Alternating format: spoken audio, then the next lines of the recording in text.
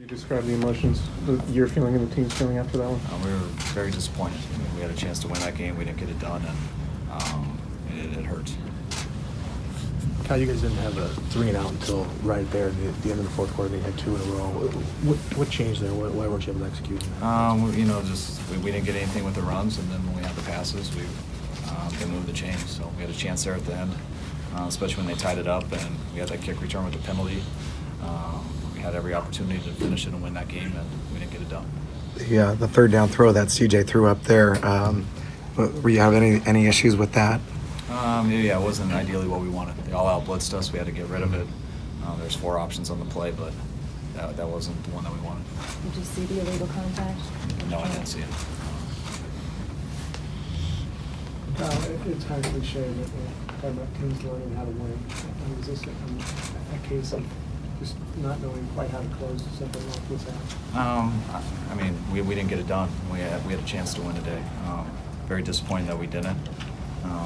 We had our times on both sides of the ball, and we struggled a lot in the first half on defense, but thought we managed to get it together there in the second half. And they held them there at the end, gave us a chance to win the game, and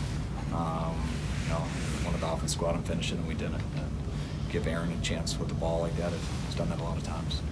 You guys obviously lean heavily on Mostert throughout the game. What gave you the confidence that he could, live up to that? Just the way he looked in practice all week. We didn't know whether we were going to have Breida or not till today. So we worked him a lot during the week, gave him more reps and stuff, just worked with him and Alf. And he had a real good week of practice. He was up to the challenge, and he did a good job today. At what point today did you know Breida could go, and how do you think he did just at first look there? I thought he did good. He ran hard. We had to spell him a little bit, just to keep his health up. But it was very Breida's the man for him to get out there. He was hurting a lot. Battled all week to try to get his body ready to play, and he did a good job tonight. How do you look at the way CJ played? It seemed for the first 2-3 quarters you really took a big step forward, avoided mistakes, and obviously down the stretch and execute the way you want. How do you sort of?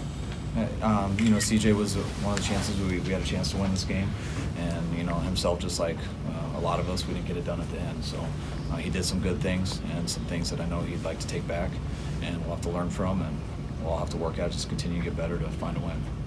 What happened on their opening play, the 60-yarder? I think there was a miscommunication in the back end. You get caught up between 2 coverages with a certain check. I only saw half of it. Once he caught it, he was open. But that's what I was told. We'll find out more tomorrow. Did you enter the game thinking Ward was going to be the starting corner and play throughout, not get rotated? Yes. Yeah, that was playing going that. It seemed like the pass rush got a little bit more productive this week. Did you see that coming? Yes, from what I noticed, it did. Thought we had that huge sack at the end. I know we had the illegal contact on it, which took it back, but it seemed like our guys were getting there a lot more. Can you talk about Ronald Blair and how he did today? From what I saw, he made some plays. I saw him a few times. I don't get to see it all when I'm looking up there. Ronald's been steady for us all year. He's done everything we've asked him to do, and I'm glad to have him on our team.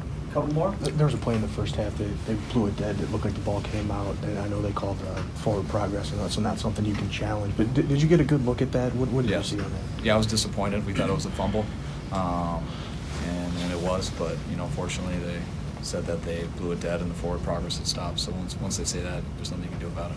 Talking about CJ learning from this, what does he need to learn? What do you, on first observations? Well, there's lots of stuff there at the end, lots of experiences you can go through. We just had an opportunity to win that at the end, and you get a third down, and there's lots of choices on that versus an all-out blitz, and definitely chose the wrong one, but could have been right.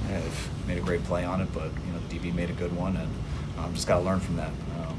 Coach him up on it, and that's on all of us, but he did some real good things to give us a chance to win that game. How did a healthy Marquise Goodwin, what kind of difference does that make for your offense? It makes a huge difference.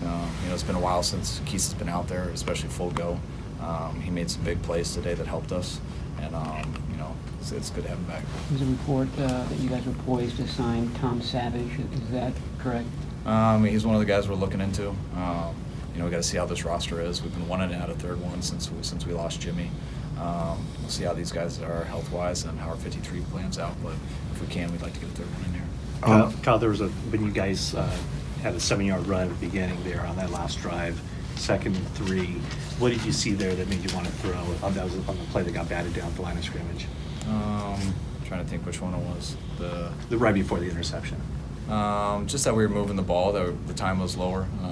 We felt good about it. We liked it, but just got tipped. On their final series, Kyle, do you have any say on the defensive calls, or do you just let that be with Saul? I mean, yeah, I could have say, but I'm not going to just hop into a defense and start calling plays. You know, that's on Saul, and Saul is very good at what he does, and I have a ton of confidence in him. I have a ton of confidence in our scheme.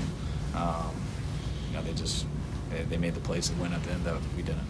All right, thanks, Coach.